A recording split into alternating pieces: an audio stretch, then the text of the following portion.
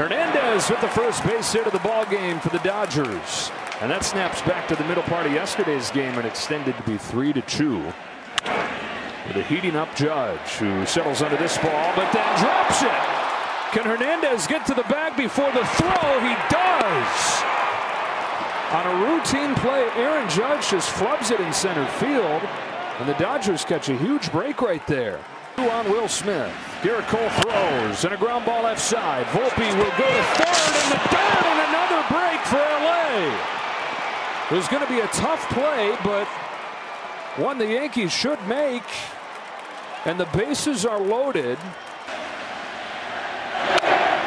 Ground ball right side. Rizzo. Nobody at first. Incredible.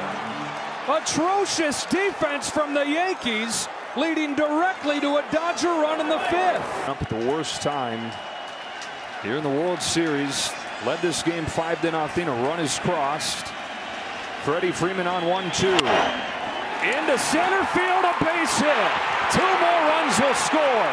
The Dodgers take advantage of the bad defense from New York, and this game has changed in the blink of an eye. Oscar Hernandez in the air to left center field. Judge on the run. Dead sprint now to the track, and it's over his head. That's in to score. Freddie Freeman for the plate, and this game has been turned upside down. The Yankees crack the door open with the poor defense, and the Dodgers kick it down.